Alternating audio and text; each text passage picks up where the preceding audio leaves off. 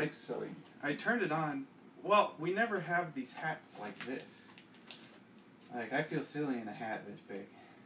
It's not that big. It's not a big hat. Well, compared to... I see big hats. My hat's way different than yours. That's okay. You guys It have should be. character. Every hat has character. I don't know. Except for flat-brimmed baseball caps. They have no character. No character, whatever. I see people in the chat room, Fedoras. so that means we must be live. Hello, everybody. Welcome to Torn Tuesday. I'm Justin, and I'm in Denver.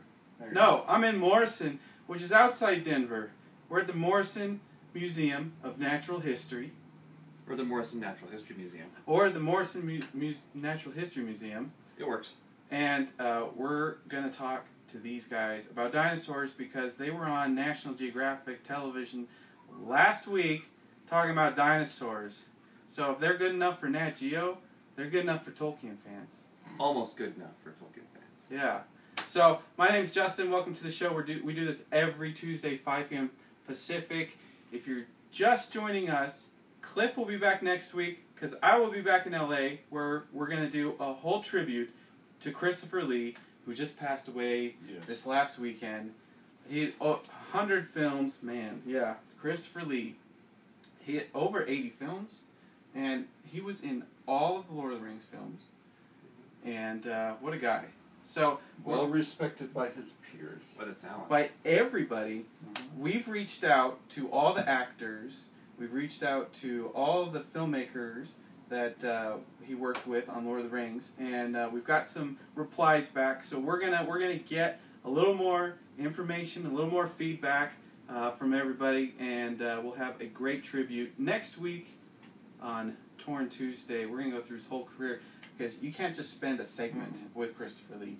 Yeah, I mean he could take. And unlike some other actors who perhaps are even more famous in a trivial way, he was not a backstabber. No. He was the gentleman of gentlemen, and there's so many stories. Classically trained. Classically trained. So I see people in the chat room right now. Spirited Books, a lot of our regulars, Eruvandi. Hello, everybody. So I am up here because I was helping out this museum this weekend, getting the word out on your little dino expedition. To my left is Matthew T. Mossbrucker. He was recently on T-Rex Autopsy on the National Geographic Channel, which was an amazing, smelly, disgusting, wet... was it smelly? At times. At times it was. They played up the smelliness. They added special scents just to get us to react. I've changed so many diapers in my day that it didn't bother me, but everybody else seemed to have trouble. Should we explain the hat you're wearing, Justin? Well, let me explain who you are first. Everyone knows. This guy is Dr. Bob, and everybody knows, so he doesn't need an introduction. So introduce my hat. It's a fine hat. It's your signature hat. You look uncomfortable with the hat. You guys got curves. Real hats have curves. Not necessarily. This is flat. Here, just may I? Here, let me work on your hat while you're hosting. Work on the hat. Make me feel useful in the background. Is it supposed to get curved? Yeah, sure. Yeah. We can curve it. Rather clean. Should we rub some red beds of dirt on it? Yeah. They're making this a real dino hat. So right now we're in the museum. We're in the research department of the Morrison Museum. They're actually working on actual items from digs. You're digging up an Apatosaurus ajax muzzle. Yes, it's right behind me. It's the missing snout of Apatosaurus ajax. It's a beautiful specimen, and Dr. Bob is working on a little animal. Oh, it looks like that. But 12 feet long. That's not actual size. But this is a Dimetrodon. It is indeed. But you said Apatosaurus. Well, that's what I'm working on. We work on many things. You work on two different things at the same time? Absolutely. You can't multitask, can you? Oh, give me your hand. That is genuine Texas red beds rock. And you can eat it. If you should learn how to eat rock. Put it on your tongue, little piece. What am I doing? Dissolve on your tongue. this is a literary show. It's not Fear Factor. Just put it on your tongue and let it dissolve, and that will tell you how much clay is there, how much soap. Does it feel slightly gritty? Slightly. And otherwise pretty smooth. Pretty smooth.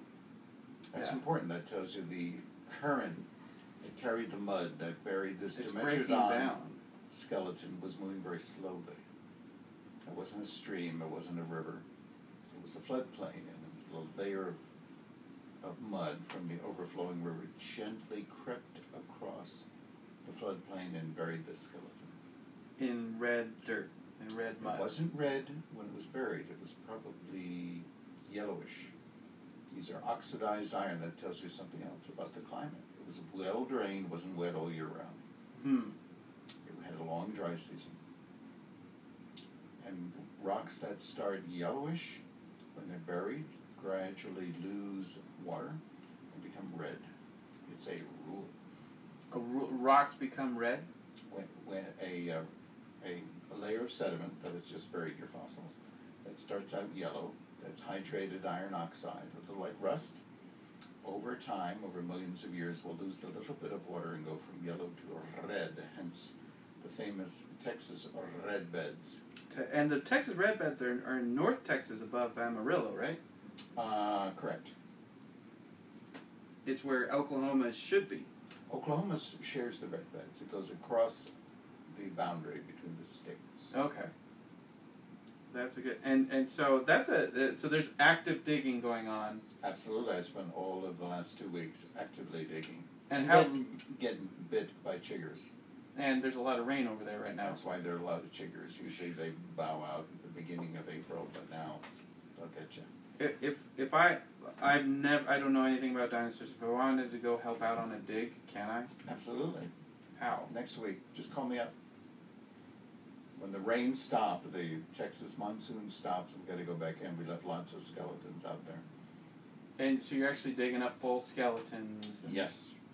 And so what's it take to get out there besides physically getting out there? Like, do you just let anybody that drives up? Don't be a fumble bum. A what now? A fumble bum. You've got delicate fingers? Mm-hmm. Did you make models when you were a child? Yeah, I went to art school. Excellent. And were you into the sculptural arts as well as the graphic arts? No, mostly painting and I didn't really go into sculpture. Hold out your hand like this. But of course I dig with this hand. That's not bad. That's all we need.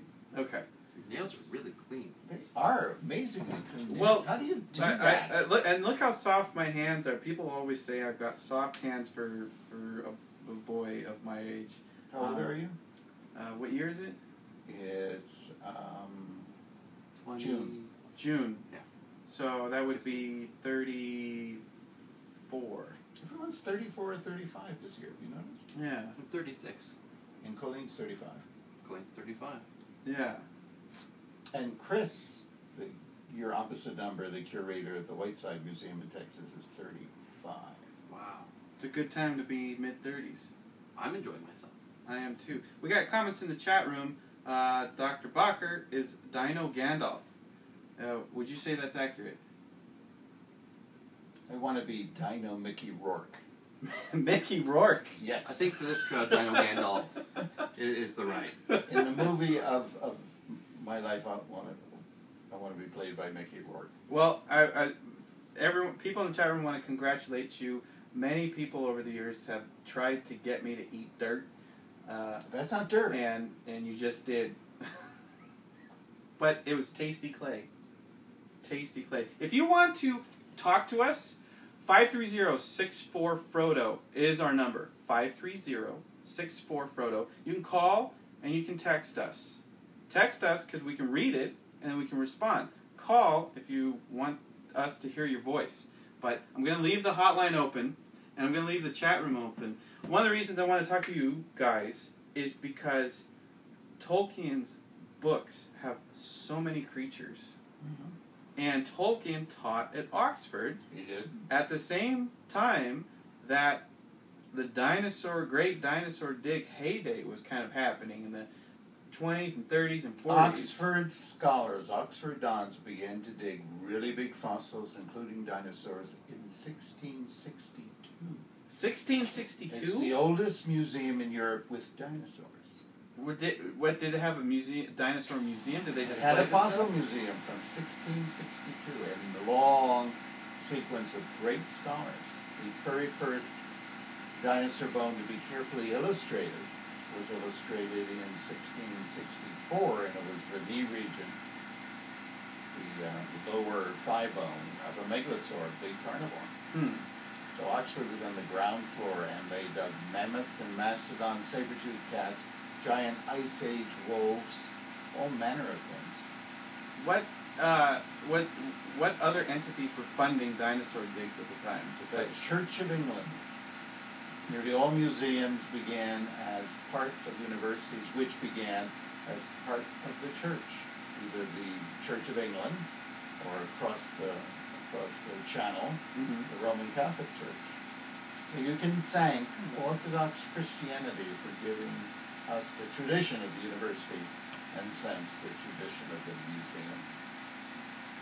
So when Tolkien would have gone to school there as a young lad and then ended up teaching there, he would have already been surrounded by dinosaurs.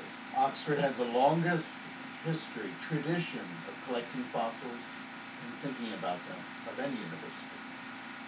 So who were some of the, were there people well known? Oh God, yeah. In the Mr. Jurassic, the guy who defined the Jurassic, the Reverend William Buckland, starting in 1818, dug Jurassic fossils around Oxfordshire and beyond, and he laid out the evidence that the Jurassic was very long and had many slices of creation, each with its own species, and he described in detail his first discovered meat-eating dinosaur, Megalosaurus, and Iguanodon, the Vegisaur, and the long-necked Pelorosaurus, and beautiful Jurassic crocodile. They're to die for. They're to die for. The crocodiles are my favorite part of the Jurassic World video game. They're the Teleosaurs, which is the most famous British Jurassic crocodile. Was Yuri Haline, who would go out to sea and come back. It was an estuarine crocodile, and gorgeous. They were complete specimens in the Oxford Museum. So was that kind of the start of dinosaur excitement? Absolutely. The Illustrated London News would do Sunday supplements of the many fossils that had been accumulated by Oxford scholars. So Tolkien is considered, we've talked about this on other shows, Tolkien is often considered as like a genius that worked in a vacuum. Bullshit. And of course he might have been inspired by his war experiences in World War I. But a lot of people say, he spent 30 years writing Middle Earth, so that it takes a long time to create. And one of the things that we have to believe is that if he was surrounded by the latest and greatest research into prehistoric discoveries, that must have influenced some of the creatures that he created. He was swimming in a sea of fossil knowledge at Oxford. Swimming in it. He couldn't avoid some of it seeping into his brain. Is there anything in any creatures that you think he just made up on his own? No. Or is everything based on it? No, that's nonsense. He was a scholar of philology, the evolution of language. He was a scholar of the evolution of myths, mostly Western European myths. He looked at the continuity of characters, continuity of tropes, of figures of speech, of battles, of weapons. Had he been here with us, he would have shook his head. That's nonsense, young man. Of course, those who study culture try to understand the forces that flow through culture. So, his favorite thing was Beowulf. Yes. The first dragon. Do you think a lot other people? No, it's not a dragon. It's a beast. It's a hairy beast. That's something else again. Explain. Beowulf is shown killing a dragon, as most heroes in medieval times in Western Europe did. But Grendel, the terrible monster that Beowulf slew, was not a dragon. It was a great big hairy thing, kind of half bear, clearly influenced by bears, and half interior lineman of the Dallas Cowboys. A great, big, muscular, athletic, hairy. Have you read, last year, they just published Tolkien's Beowulf. Yes. With all his notes. Have you had a chance to look at that? Of course. I bought it the day it was at Barnes & Noble. Didn't you? Of course. Well, they sent us a copy, so Oh, I didn't have to go. Okay. It was a fascinating look at that, because that was my thesis was about Beowulf and its impact on popular culture. In What about the university. Green Knight? He takes his head off. What's that one? What's that about? I wish I remembered more about what Tolkien said about that, but we digress. But we digress. So, if Tolkien is surrounded by dinosaurs over there, what types of dinosaurs are being discovered over here in North America at that time? Geez, from the 20s on, the American West was still producing tons of fossils, heading from Colorado and Wyoming and South Dakota out east to big museums on the coast, chiefly the American Museum of Natural History, also the Smithsonian in Washington, D.C. were getting fossils, lots of big Jurassic dinosaurs, and good skeletons of big meat eaters too. By the 1920s, we had a good skeleton of T-Rex. Here? Yeah, it's from north of us, but these are all dinosaurs that were populating American museums and getting into the press too. And one animal in particular, Diplodocus, made a trip across the pond, and the cast of the animal still stands in the Natural History Museum of London today as an ambassador of American paleontology, and it's much beloved at the Natural History Museum.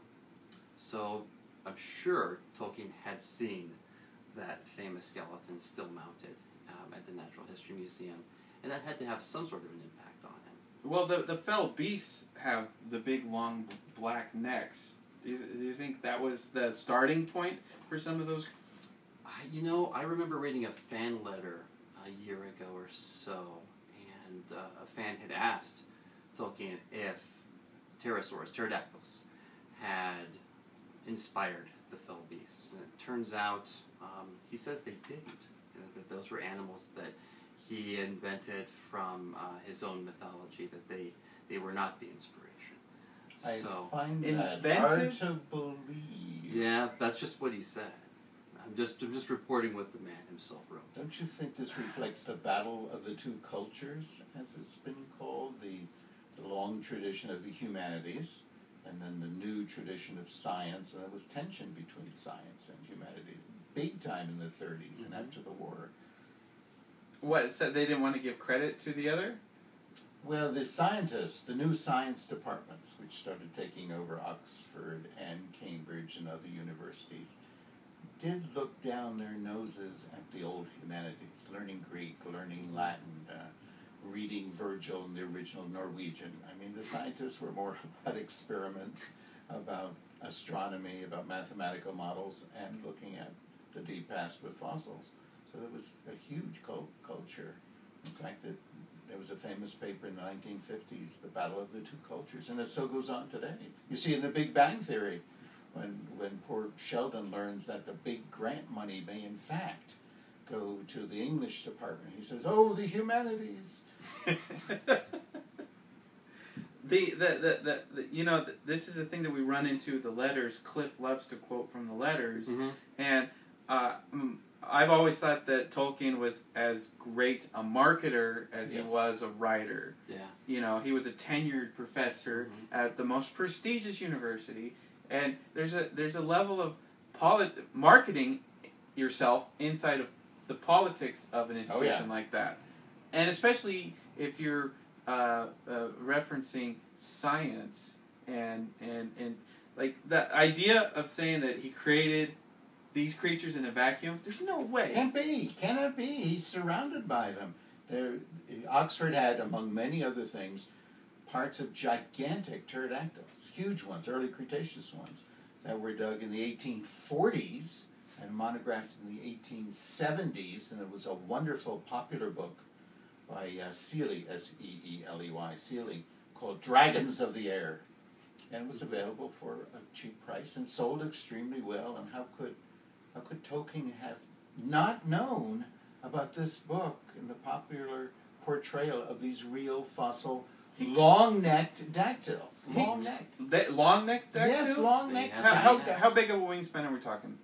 Well, a big ornithochirus would push 28, 30 feet. They're way big. The most commonly represented critters, though, that were dactyls at the time, from complete skeletons, were sparrow to hawk-sized dactyls, critters called pterodactylus and rhamphorhynchus. And they both have fairly long necks. They really do, especially pterodactylus.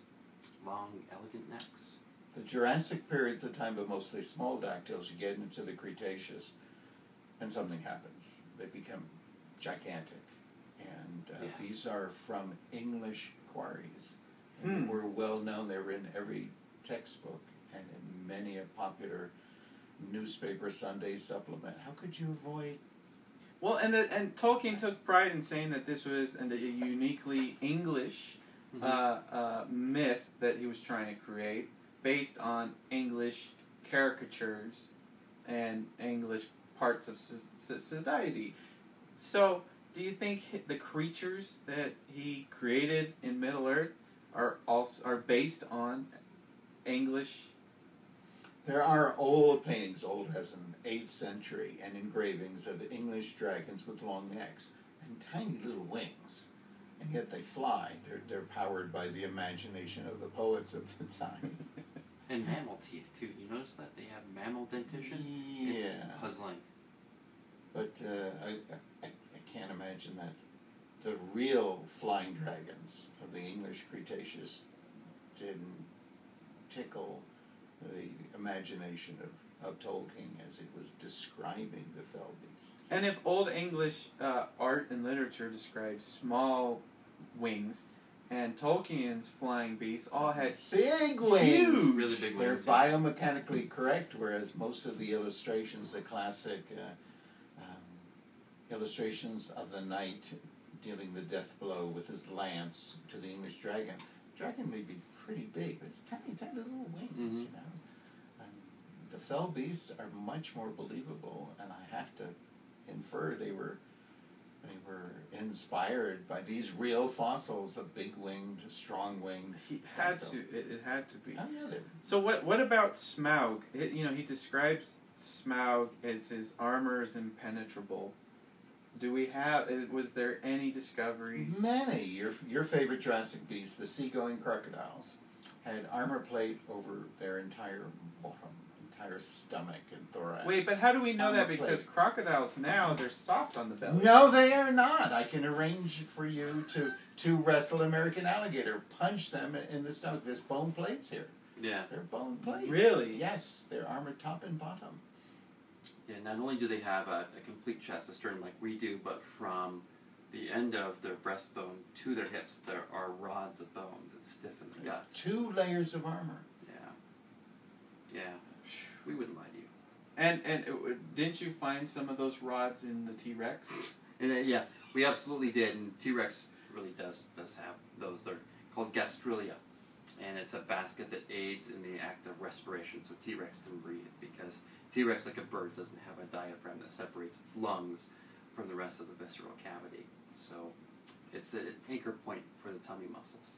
But beyond that, even more superficial towards the outside of the skin, was the second layer of armor, great big bone plates that look like armor. They function like armor, and they were known in 1760 from a Jurassic crocodile found on the Dorset coast, and by 1930 there were complete versions of these armored Jurassic crocodiles. They were there, and they were so well known that every museum was given plastic replicas of the English armored crocodiles. Plastic didn't exist in the 30s. Plaster. Oh. Plaster. Plaster. No. So an armor an unpenetrable armor was just common knowledge at that point. Plus, there's another source, another literary source. The book of Job talks about Lotan, Leviathan, this great crocodile-like beast that cannot be penetrated by lance or harpoon or arrow. And it talks about the stomach region being like a potsherd. Well, a broken potsherd is a gently curved piece of pottery. These armor plates on the stomach are gently curved. And that book, the book of Job, probably goes back to 600-700 BC and was influenced by the Egyptian experience of hunting the Nile crocodile with bronze arrows that would bounce off. Yeah. There are historic literary antecedents of the armor-plated schmog, and there are fossil specimens that show armor-plated crocodiles. But even beyond crocs, think about one of the original trinity of dinosaurs. We had an armored dinosaur, Hylaeosaurus, which is English, that was very famous, very popular. And there were good specimens at Oxford and London showing the armored belly. So Schmog fits the tradition of Job, a very old book of the Bible, which was influenced by Ugaritic. Don't forget the Ugaritic sagas of 1200 BC, which has armor-plated giant leviathans. So all the way back then, they must have been digging up the same bones and seeing this. Anyone who met the Nile crocodile and attempted to shoot it would learn very quickly it's impenetrable. So is there anything original about Smaug? Putting this together is original. The genius is not having hallucination of something no one's ever seen. The genius is putting the parts together, the traditions together, the flow of science and the flow of art. And he did that. That's the genius. So the guy did not do crack. No. Wasn't around yet. No. Not yet. Someone in the chat room brought up Clashach Quarry. Is that how you say that? Clashach? Clashach doesn't ring a bell. What age? Clashach Quarry. They found dino footprints in a quarry where she grew up. Who's she? Mrs. Focoena. Focoena in the chat room. Says a local quarry found dino footprints. There are dino footprints all around, and they were first described in England in 1818 in Oxfordshire. So Tolkien was in the center of all things great beasts.